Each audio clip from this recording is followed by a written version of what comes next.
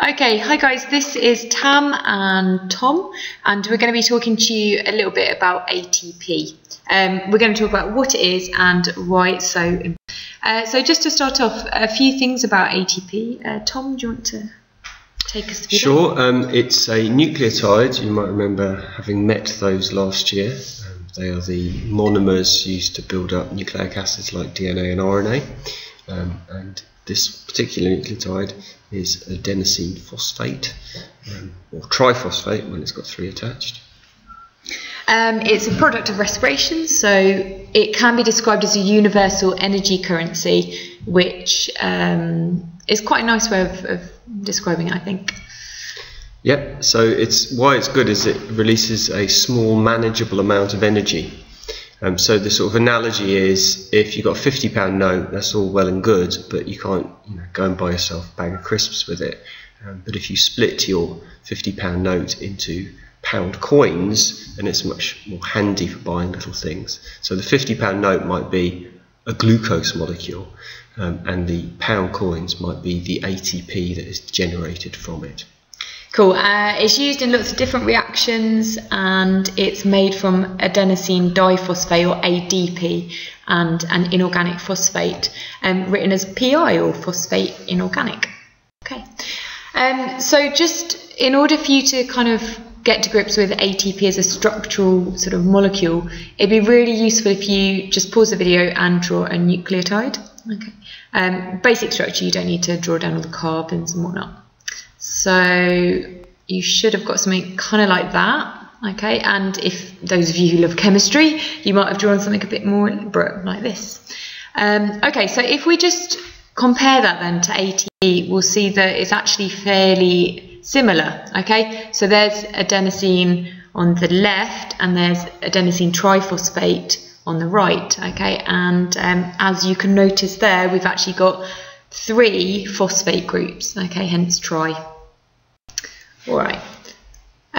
So Tom, why don't you take us through? Okay, so if we've got this ATP stuff, this sort of pound coin inside the cell, how is the energy actually used? Well, it's used in a reaction which hydrolyzes one of the P's off the ATP to produce a DP. So because it's hydrolysis, we need water to break the bond, and then we release the ADP, the inorganic phosphate that we've snapped off, and in the process there is overall a release of energy about 30 kilojoules per mole. Now we're not going to go into, in this video anyway, why energy is released, because some of the chemists may be raising their eyebrows now. If we're breaking bonds, why is energy released? But overall, there is a release of energy. My eyebrows are raised, definitely. Okay, so this is a reversible reaction, so it can be used, obviously it can take place in the opposite direction. So ADP can be phosphorylated back into ATP, which means that obviously phosphate is added. All right.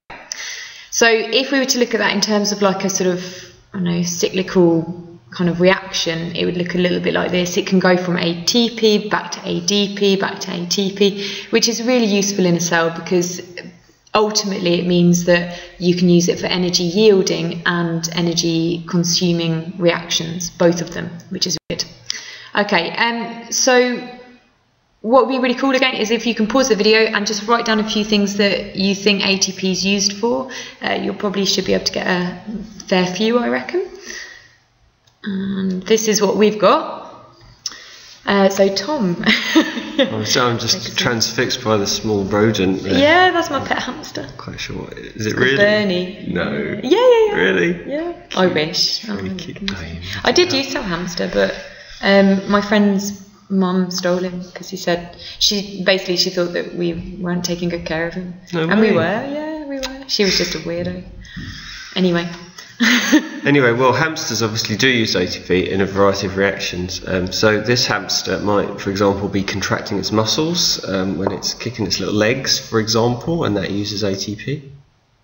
Absolutely, yeah. So it might be synthesizing kind of hamster enzymes or whatever. Absolutely. What you can see down here in the right-hand corner, bottom right, is like a sort of a neural knob essentially, which is like the end of a neuron, and that's releasing loads of stuff. You can see all that little white stuff coming out into the sort of little gap there, which you'll learn more about later on.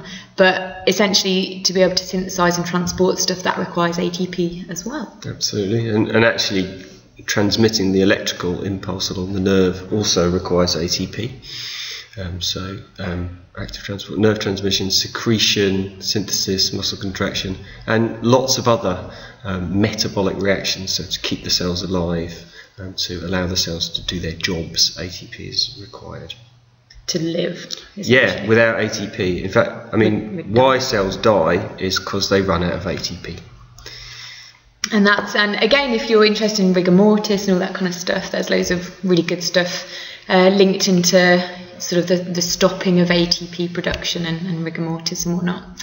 Anyway, bye. Okay, Tom, why do you think ATP is better than glucose? Oh, well, I suppose a table. Oh, yes, yeah. we can let's make a table. So glucose is packed full of energy, but in order to release the energy from a glucose molecule, you have to do lots and lots of reactions. So it's sort of broken down in a stepwise process, and if all the energy was released from the glucose at once, there would be too much. So ATP allows you to release the energy in the glucose in small, manageable sort of slices. There we go, found it. Okay. Yeah. So it's much more useful.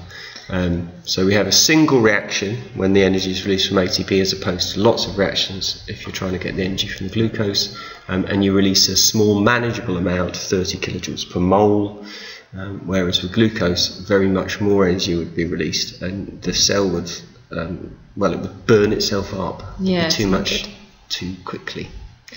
Other couple of things. So there we go. We've mentioned its universal currency, lots of different metabolic reactions. Done. Okay. Types of phosphorylation. So, Tom, again, what is phosphorylation?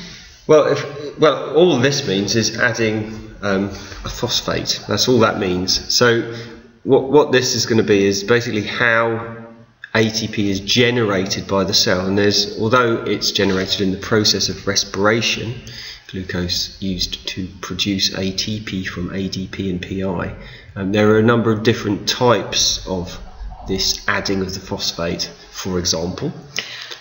There we go. So oxidative phosphorylation. You guys are going to learn a lot more about this in the next video, which me and Tom are going to do in a minute, about respiration. So oxidative phosphorylation takes place in the mitochondria. As given in the name, it requires oxygen, and it uses electron carriers, or like an electron transport chain, as you've also learned about it. And you will also learn a little bit later on about photosynthesis, and photosynthesis also produces ATP in a similar process, but it's the driving force for this is light.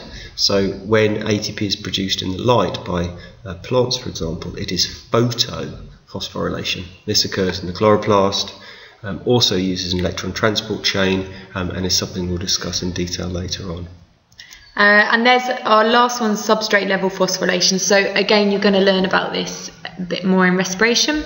It's fairly straightforward. The idea is that the phosphate comes off the substrate. Okay, so in our little picture here with the enzyme, bottom right hand corner, with the enzyme and the substrate, you can see the phosphate's coming directly out of that, and it's being provided to the ADP. Okay, so it's quite good actually when we come on to respiration to just notice where the phosphates are, and are they being used to phosphorylate something, or are they just sort of being used in transition. Okay, anyway, I think that's basically